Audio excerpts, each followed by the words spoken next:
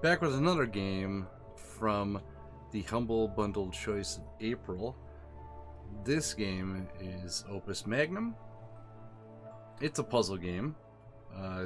Not really my forte either. But the you can design and build machines. They carry out alchemical processes, a variety of components including programmable arms, tracks, and whatnot. It's got open-ended puzzles. It's got a ton of stuff on the Steam Workshop. It's got a rich story, and it's got a little solitaire minigame for you. So we should have something for everyone.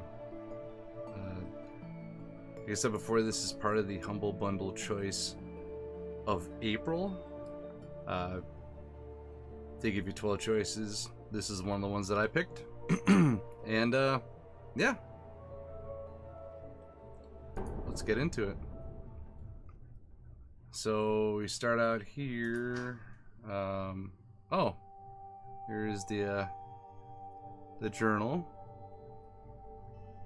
All right, warning: the experiments described in the Journal of Alchemical Engineering are advanced research project conducted by prominent alchemists of the university. We advise completing the first few chapters of Opus Magnum campaign before attempting to replicate them. Alright, I don't think I'm going to be doing any of that stuff. So let's go there. These probably the campaign chapters. This is the Imperial University. That's the options menu. Yeah. Alright. So the first one, alright, access is restricted to graduate level engineers, students, and faculty only, and exceptions must be approved by the Chancellor. Keep your student permit and sigil with you at all times while in lab. No food or drink permitted in lab, normal for a lab. Do not sit on or lean on transmutation engines or the related components. Please keep the area clean for everyone else. That means you and Anactus. Alright, well. Alright, lesson 1. It's like being back in school. Handling services. I'm amazed you put off learning how to use the transmutation engine for this long. Well, I didn't have a choice. Oh. That is. Oh, that's me. I think.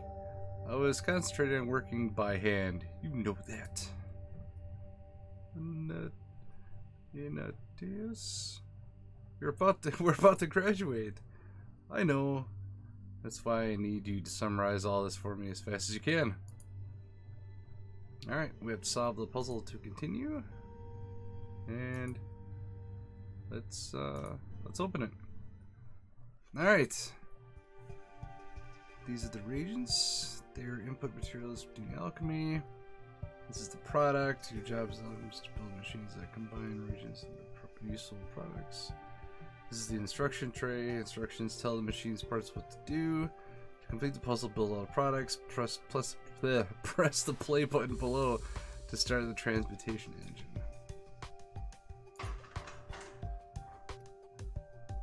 Alright, so it's look at that. Look at it go. It's the instruction tray. The instruction machine. Oh, it's getting faster.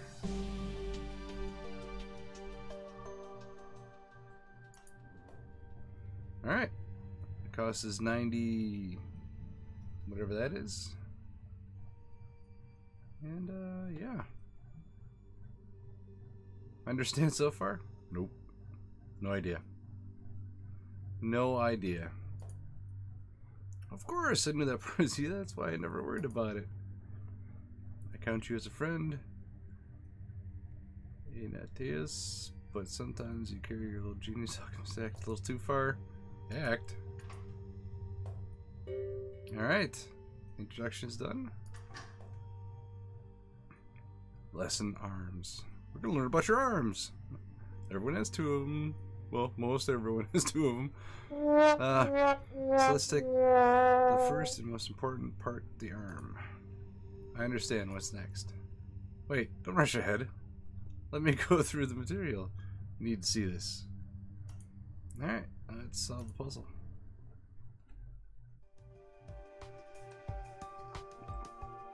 Place an arm below, setting the rotation and length so the gripper is over the regent. Then add instructions to the instruction tray below to make it pick up the regent and move to the project output. Alright, so place the arm below.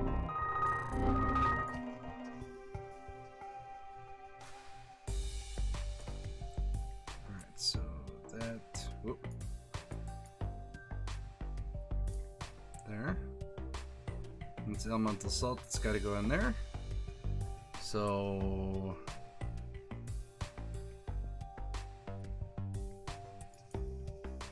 I'm going to grab it, rotate,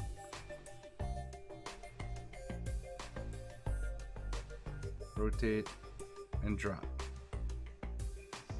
and then rotate back.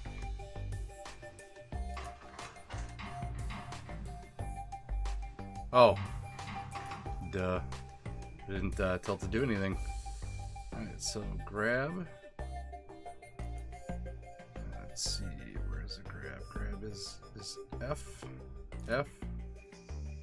And then we rotate D. And then we drop with R. And then we rotate with A. And right. Let's see if it works. Oh, it does not. Okay, I got it. So it's got a 1, 2 set, right?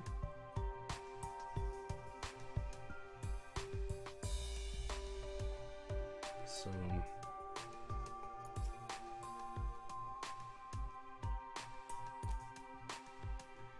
let's add another rotate and another rotate. How about that? Nope, not far enough. Alright, so let's add another rotate.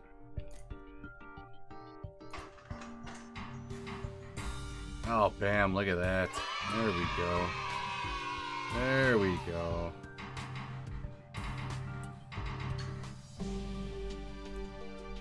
Alright, we successfully created it.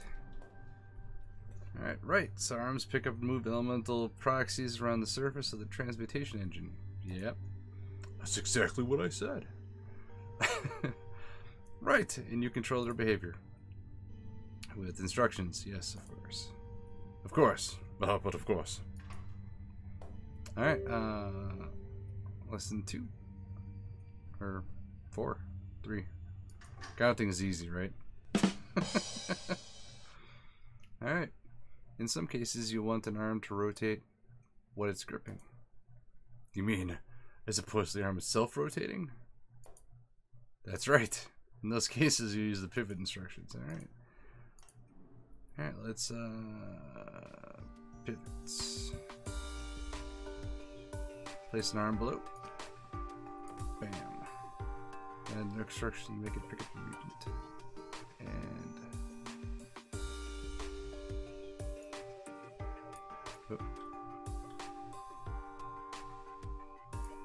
oh, okay, so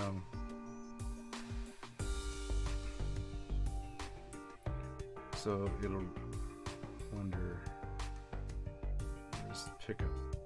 Grab. Yep. And then rotate 60 degrees. 160. Well, don't make it easy for me.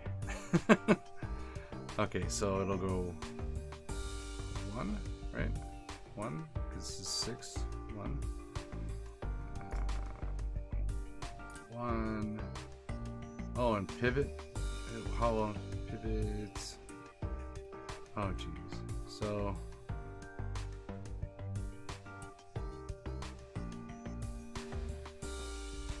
Well, you know what? Let's. Ah, okay, so I have to pivot it once and then drop it and then return it. Alright, let's see. Oh, look at that. It's like I know what I'm doing. It's like I'm a prodigy. It's not an act. It's return to the menu. Oh, very straightforward and simple. How nice that this was so easy for you.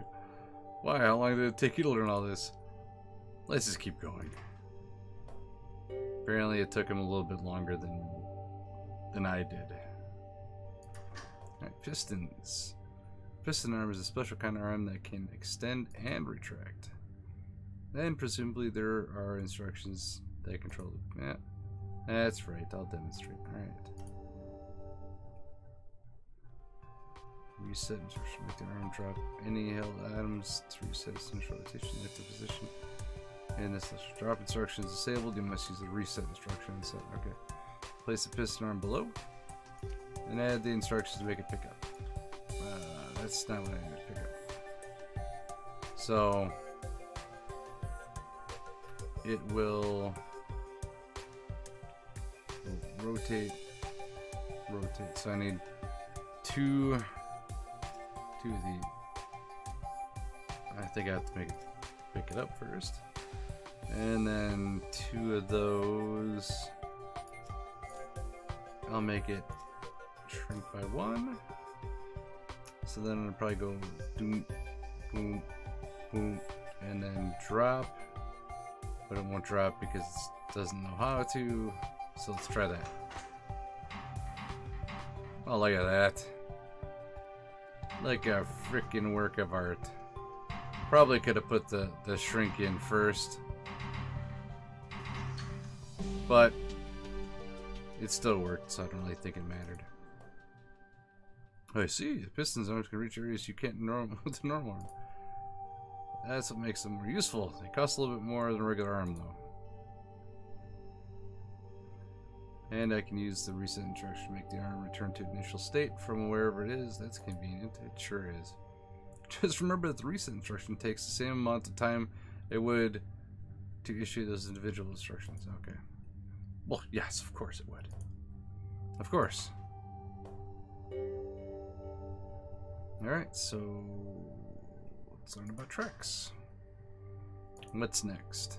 Next we have tracks, which are like paths you can place on the board. It's easy to show you. Okay.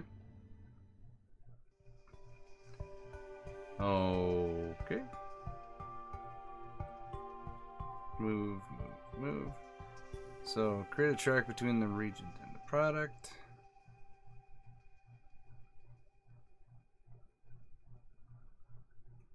Place an arm on a track.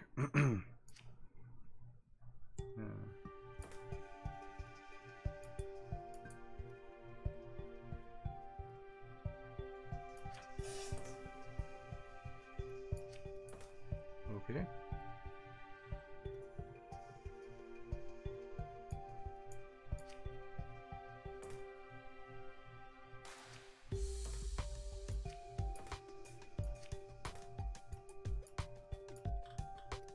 Holy crap. I screwed that up. Oh man. Okay, let's try it again. Alright, so place it here. It'll go to here. Go down the track. Rotate. Alright, so let's go with grab. Move. Move. So boom, boom, and then it'll sit there. So rotate, rotate, rotate, rotate, and then I can either do I want to drop it or do I just want it to return? Let's see if that works.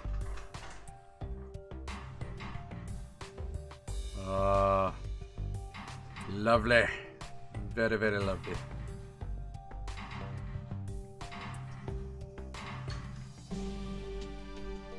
Alright.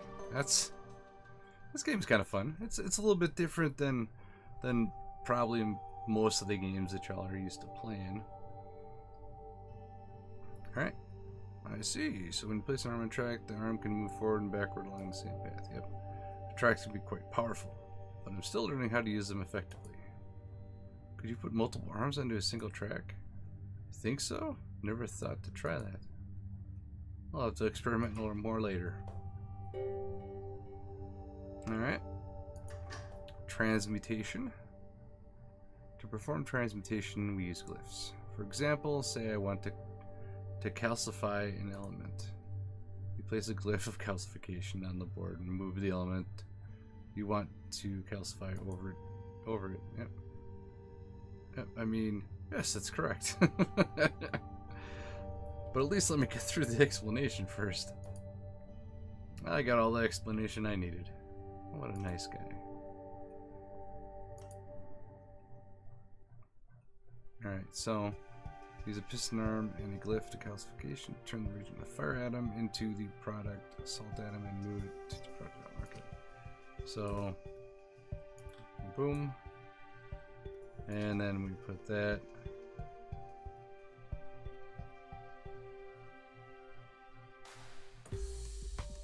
So it'll go grab, move.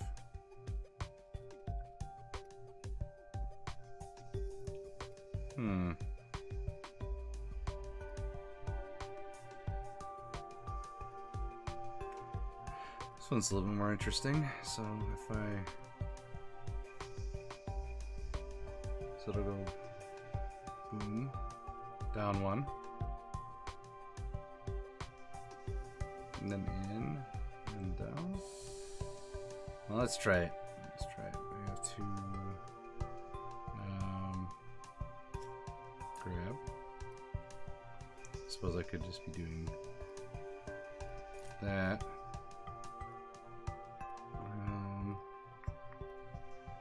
Piston in is S, and another rotate, and then a turn, and let's hope that it all works. Oh, nope, nope, nope, nope, nope, nope.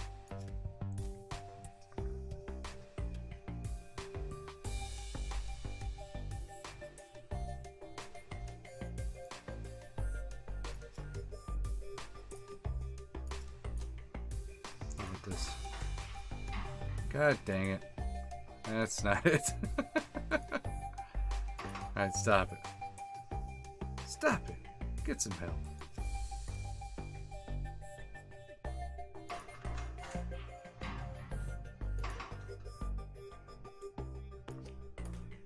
I think I got it now.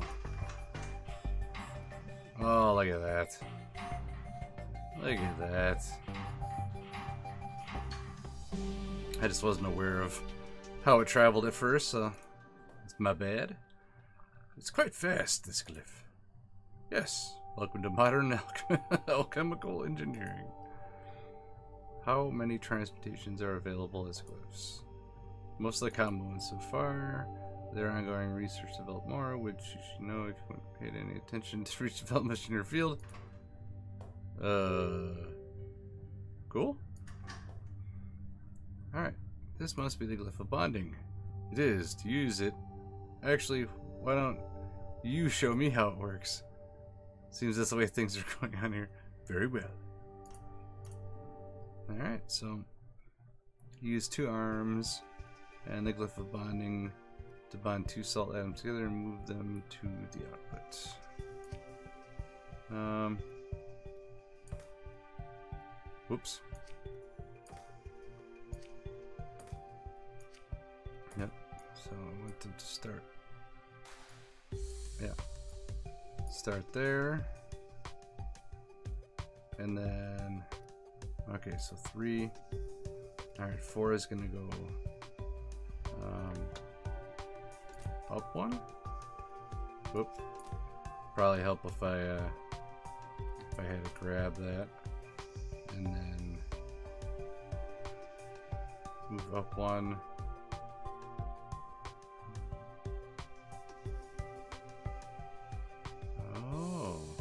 So this is gonna be interesting. I don't know how this is gonna work. So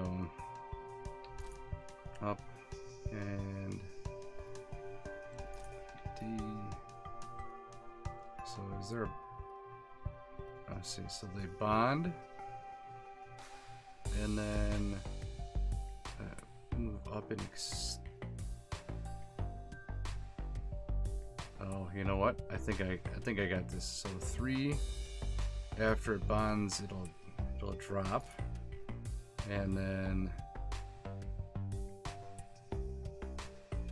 4 will keep going, and then drop, and then it's either gonna work out perfectly or I'm gonna mess everything up. Oh, forgot to rotate. Forgot to rotate. Rotate before I drop. So I have to rotate it down. Oh, look at that. It's a good thing I showed them how it worked. Alright, so the transmutation engine makes alchemical engineering far simpler. Could have been using it the whole time. But I'm glad I did things the hard way for so long. I hope you're not like this in real life. But this is real life. Or is it? Alright. This is... I think that's everything you need to know to use a transmutation engine effectively. Make one more product to make sure that I get it. Alright. So... building area, parts trays, and instruction tray can all be panned. Right click anywhere within and drag them with the mouse. If you have mouse wheel, also the scroll wheel, you can also use that to vertically scroll through the parts and instruction tray. Okay. So, oh, okay. All right. So what I do from now on, you'll be place product randoms on your own. They're at the top of the toolbar. Alright, so these are the products. Water. Stabilize. How do I do stabilize water? I don't know how.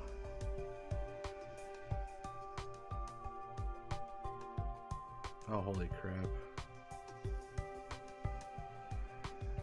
Alright, so what do I have to do? Top of the toolbox.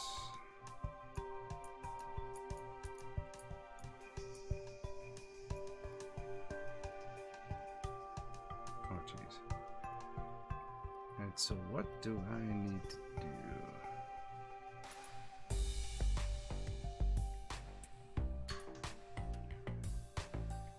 Yeah, I know how to do that. That's not the issue. Oh. Okay, so what do I need? I need a stabilized water. Oh, the product is stable. Oh, duh. You suck. Okay, so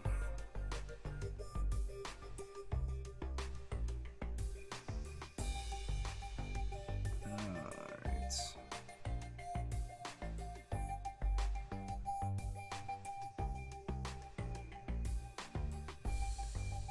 So rinse.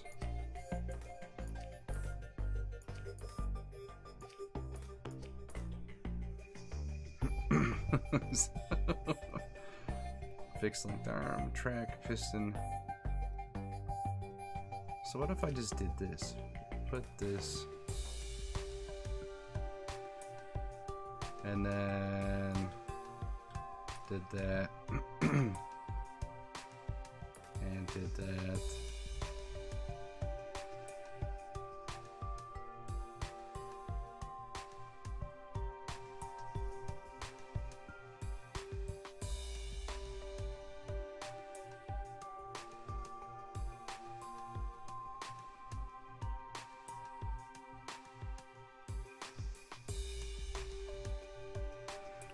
So let's see if we can make this thing kind of complicated here.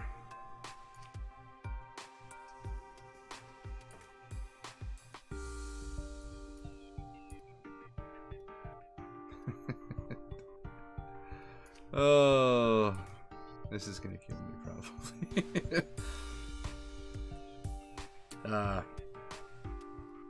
Because you guys don't know, this is really late at night, so my brain is working at full capacity, obviously. So, all right, so we need one needs to pick it up, which is F, and then move down the track. All right, so I wonder, do I have to? Okay, so I don't have to do it. And then after that, I'm gonna move it down and then drop it and return. Alright, 2 is going to just rotate after picking up the item, and then it'll drop. And I'm starting to change my own.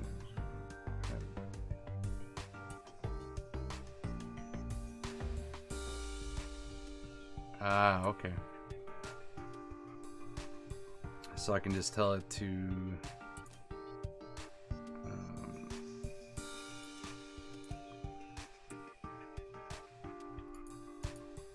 only get one? Oh, wow. That's unfortunate.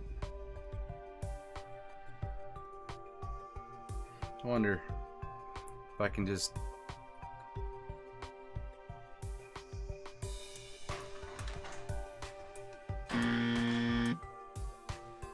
atoms may not collapse. So where do I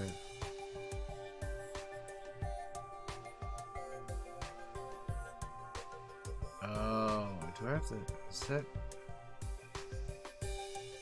Yeah, it's... Oh, jeez. Alright, well, this is going to take a little bit more than I had figured, which is fine. But we'll have it sit there and wait.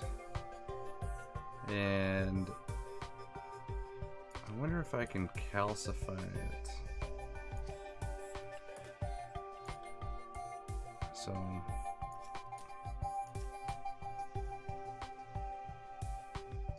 I wonder if I can calcify it without destroying it. So if I have a drop and then it goes here, I'm gonna go 1, 2, 3, 4.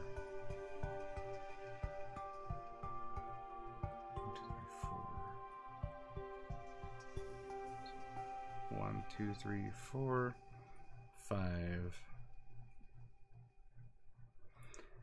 Whew. Okay, so let's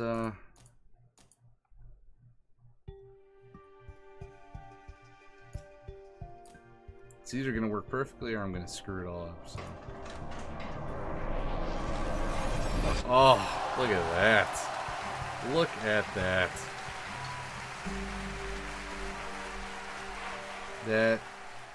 That is fantastic.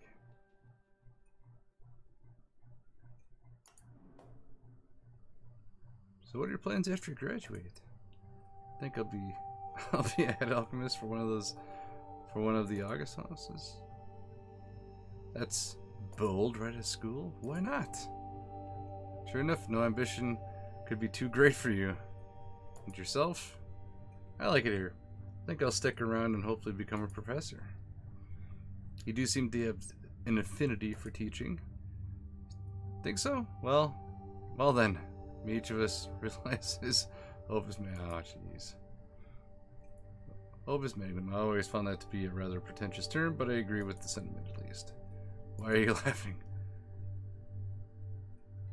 If I found something pretentious. Oh, tell me more. Alright. So that, I'm assuming, is the end of the tutorial. It's a very interesting game. You can see this being kind of fun. even if you don't really like puzzle games. But it's a great addition to my gaming library. If you liked what you saw, hit the little like button down below. I know this video is a little bit longer than the ones I normally do, but I wanted to get through the whole tutorial so that way you guys can get a feel of the game. But yeah, that's one of the games that you can get if you subscribe to the Humble Bundle choice and select it. I'll leave a link in the description below. All the information or to go to the website for the information for the Humble Bundle choice. I will also leave a link for the game on Steam if you want to check that out. And yeah, thank you all for watching. Subscribe if you haven't, tell your friends, and as always, have a nice day.